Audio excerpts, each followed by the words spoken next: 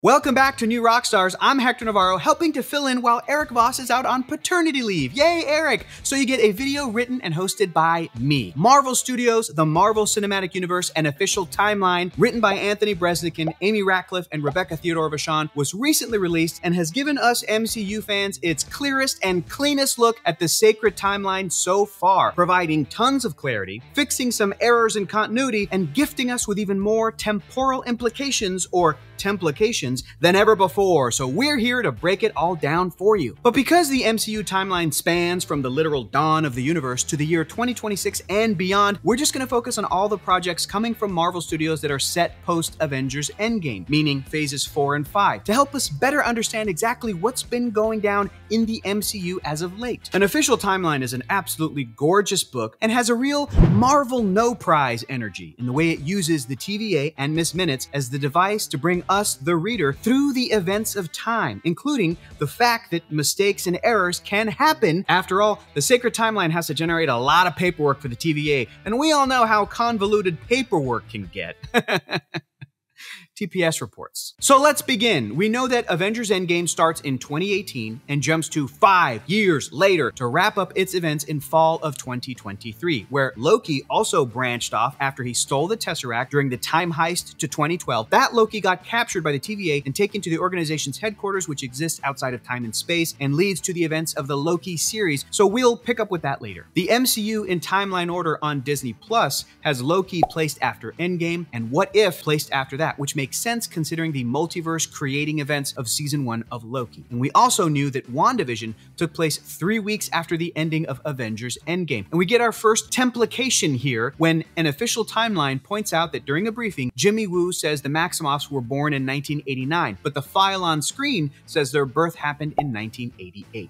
Miss Minutes says it could be because records were destroyed during Sokovia's various conflicts. So there you go, Marvel No Prize energy. Then moving into spring of 2024, the events of Shang-Chi and the Legend of the Ten Rings takes place. Also in spring of 2024, the beginning of The Falcon and the Winter Soldier occur, specifically the first 5.5 episodes of the miniseries, up to the point where the Dora Milaje arrive and escort Baron Helmut Zemo back to the raft, and Bucky asks the Dora for a favor, which end up being vibranium wings for Sam Wilson, who himself is training with the Captain America shield before Bucky delivers an apology for not knowing what it would mean to hand the shield to Sam. Next, as we learn from the opening of Black Panther Wakanda Forever, set in spring of 2025, King T'Challa dies a year earlier in spring of 2024, and his funeral is held in Wakanda. After that, in summer of 2024, the events of Spider-Man Far From Home begin and end. Here, our second templication occurs when Miss Minutes acknowledges that Mysterio, conman Quentin Beck, knew that the sacred timeline used the designation Earth 616, but Miss Minutes suggests it could be because Beck or his team looked at some of Eric Selvig's theories from more than a decade earlier, where we saw in Thor the Dark World that he had scribbled the phrase 616 universe on a chalkboard before being released from treatment, which Miss Minutes chalks up to Selvig being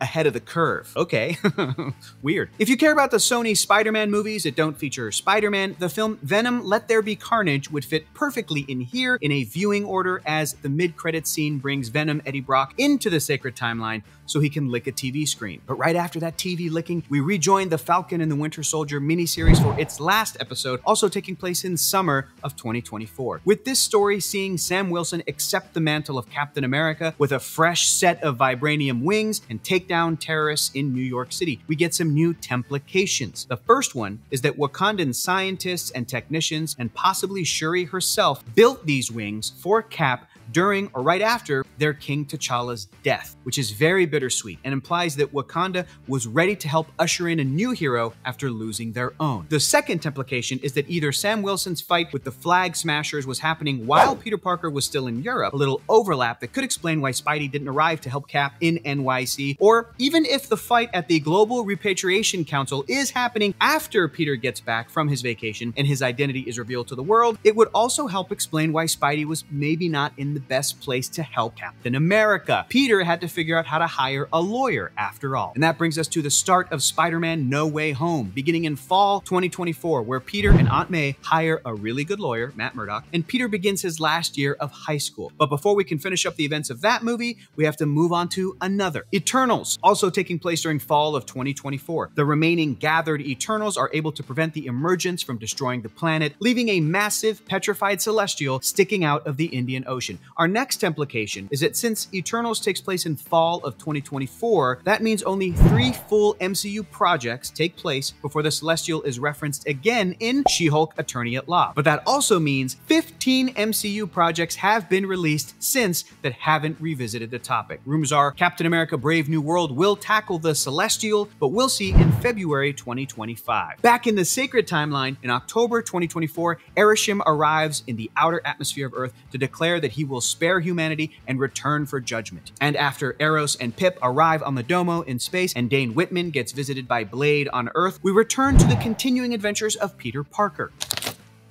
One-shot energy, huh? Okay, I'll try it.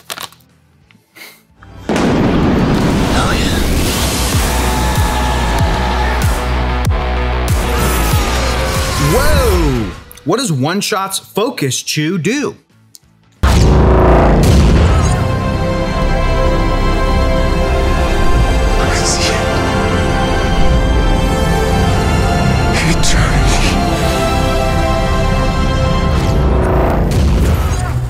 Whoa.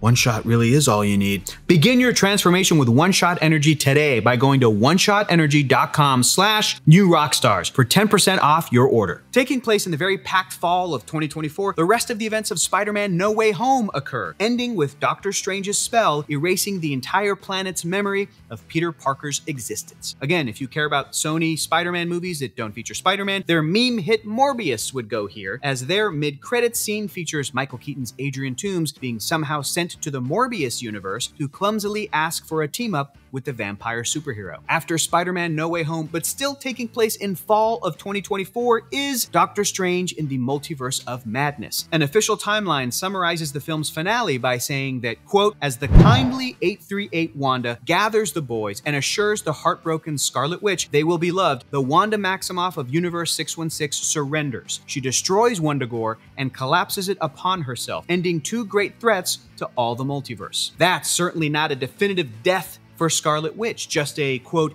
ending of a threat. So our next templication is that it's entirely possible for Wanda Maximoff of Universe 616 to return. Next, in December of 2024, we see Peter Parker visit MJ in a coffee shop where he decides not to tell her who he is, sparing her potential pain. And then, in a newly sewn and perfect Spider-Man suit, Peter swings by the giant Christmas tree at Rockefeller Center, where Hawkeye will soon fight Kingpin's minions. So Hawkeye is next, just the first 3.5 episodes, beginning with Kate Bishop's prank on her college campus where she accidentally destroys Stane Tower, named after Obadiah Stane before his death, and ending with Kate's mom meeting Clint Barton and then making a call to a mysterious person who ends up being Contessa Valentina Allegra de Fontaine, who then recruits Yelena Belova, sister of the deceased Natasha Romanoff, for a mission. Yelena is at her sister's memorial in the post-credits scene of Black Widow, where she says, "You're not supposed to be bothering me on my holiday time, Valentina." Which is our next templication, because that lines up with the holiday setting of Hawkeye. Then the last 3 episodes of Hawkeye take place, ending on December 25th, Christmas Day, when Kate Bishop joins Clint Barton for a family holiday. Moving into the year 2025, the first 3 episodes of She-Hulk Attorney at Law occur in the spring, from Jennifer Walters' opening court case that gets crashed by social media influencer Titania to her fighting off the Asgardian-empowered wrecking crew outside of her apartment. Then also in spring of 2025 are the events of Moon Knight, every episode. Our next templication is that an official timeline points out that Mark Spector had a passport issued in December 2018, meaning he was active after the blip and during the 5 years everyone was gone. The beginning of Thor Love and Thunder is next, in spring of 2025, where Jane Foster is battling cancer before journeying to New Asgard to see Mjolnir reform in front of her to make her the mighty Thor. And then still in spring of 2025, the events of Black Panther Wakanda Forever play out. Queen Ramonda faces members of the United Nations all the way until until the new Black Panther, Shuri, mourns her brother on a beach in Haiti. Beginning in spring and moving into the summer and fall of 2025, the rest of She-Hulk Attorney at Law takes place, episodes 4 through 9, with our next templication happening, which is Jennifer Walters herself crosses out and rewrites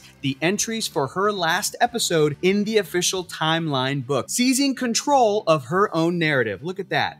Excellent touch. Also in the fall of 2025, we see the events of Ms. Marvel occur, which include Kamala Khan traveling back to summer 1947 on the sacred timeline to help her own grandmother find her family during the British-mandated partition of India. On an unverified date, a father named Gore's daughter dies, and then he finds an oasis where he uses the Necrosword to begin killing the gods who didn't answer his prayers. In fall of 2025, the God of Thunder reunites with the new mighty Thor, and they team up to take down Gore the God Butcher during the events of Thor Love and Thunder. We get a few new templications here, the first being that because Thor and Jane broke up, quote, 8 years, 7 months, and 6 days before, that means they broke up sometime in early 2017. And that implies that Thor really dove into his work afterwards and left for the stars investigating Infinity Stone things. The second is that it's still unclear how teenager Groot can look exactly the same in Love and Thunder as he did 2 years prior when he came back from the blip in fall of 2023, but just a few months from now look like a very swole Groot during their holiday festivities. But look, I don't know how Flora Colossus grows. That's none of my business. Maybe Groot was inspired by Thor's transformation and really hit the gym afterwards. The Werewolf by Night special occurs, or seems to occur, next during the fall of 2025. Although Miss Minutes hits us with our next templication, with a TVA alert that states, magical influences can make stuff like this hard to pin down. I sound like Holly Hunter. That's Mrs. Incredible for you young people. And rounding out phase 4 of the Marvel Cinematic Universe is the Guardians of the Galaxy holiday special taking place in December of 2025. Mantis tells Star-Lord she's his sister, and Kevin Bacon is kidnapped and returned home. We don't know exactly where the projects in phase 5 take place, but we can pretty much place them on the timeline by moving into the year 2026, having the first 2 episodes of Loki Season 2 take place before Ant-Man and the Wasp: Quantumania, which takes place in July of 2026, thanks to a sign for Scott Lang's book signing being on July 24th, and the movie being placed after the Guardians holiday special on the MCU in timeline order on Disney+. Even though Loki is outside of time, the post-credits scene of Quantumania featured a tease for Loki Season 2 Episode 3. So after Loki Season 2 is wrapped up, we move on to Guardians of the Galaxy Volume 3, then Secret Invasion, then the mid-credits scene of the last episode of Ms. Marvel, which featured a sneak peek at the next and most recent project on the timeline, The Marvels. And that's not even all of the newly resurfaced templications we get from an official timeline. If you want to see us talk about even more, check out the Break Room channel where we covered the rest in some fun conversations and answer your burning questions about the MCU. And there you have it, folks. Phases 4 and 5 so far of the MCU in the correct, so far, timeline order. Follow our 3 new Rockstars channels. Follow me at Hector is Funny and at Heroes Reforged on YouTube, and have a great and safe holiday. We'll see ya. Bye.